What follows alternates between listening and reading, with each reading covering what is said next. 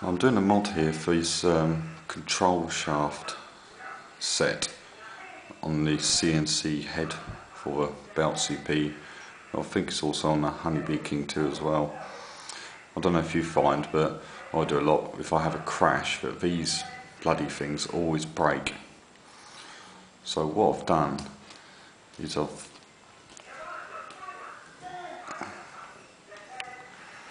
removed this shaft off a flybar control arm here,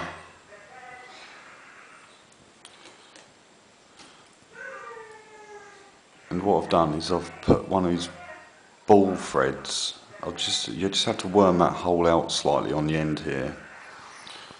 I put one of these balls through here with a thread on the end, and I put a washer on with a nut.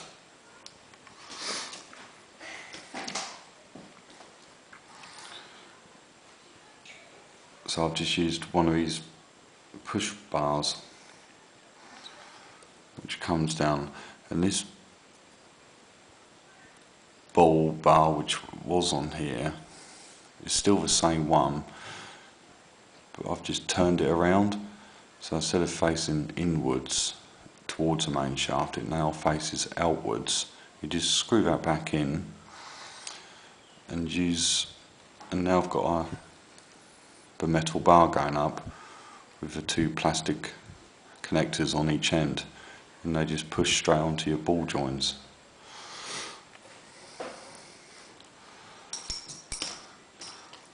I've still got this plastic one on there, I haven't removed it yet. See, now this is redundant now. I need to take it off, obviously. So I can't see any reasons why this isn't going to work. It's not perfectly straight down the shaft, but it's possible to make it straight. All you need is the ball joint, the same one what I've used down the bottom, but unfortunately I don't have another one. And you can use the same one up the top here, just to bring it out slightly. It only needs to come out another, I don't know, 4 or 5 mil, and that ball joint would do it up the top.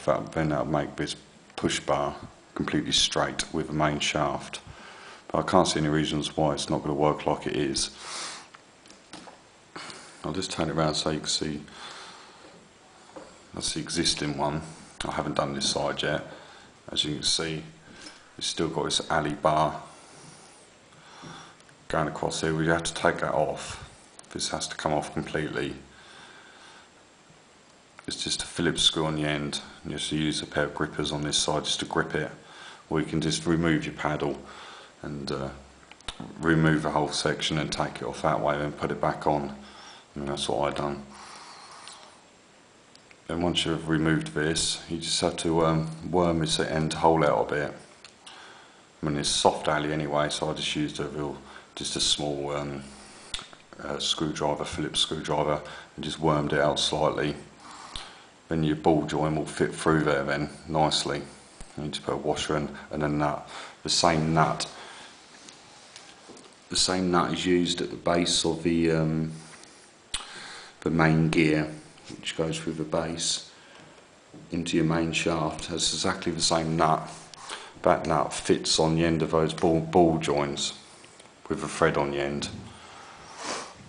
I used the ball joint off a swash plate, which I had a spare one, so you just used one of those, and that nut fits on that thread perfectly, which is here. You know, and there's a nut there, there's a ball joint, put that through there, do your nut up, and use one of your, because I've done a direct servo mod, I had plenty of these spare bars, so I've just used one of those, and you just get your bar, lay the old control shaft down, get your bar, one moment, lay your bar next to it or put it on top like that. You have to use two hands, I can't use two hands at the minute. And that's how you get your length. You can get your length perfectly. Just screw it to its perfect length. And then once you've done that, you just clip it on the top here. And you clip it on the base. Base here. And just clip it on the base here. And away you go. I mean, I can't see any reasons why that's not going to work. I'll just plug it in.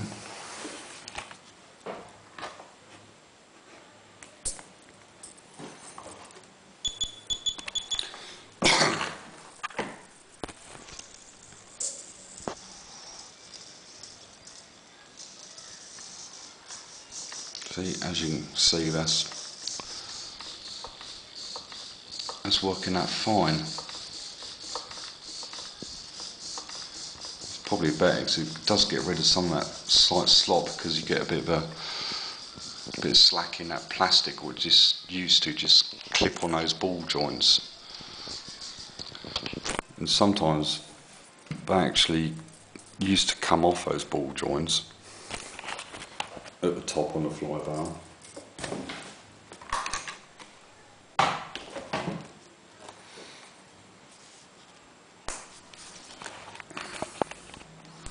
It used to go on like that.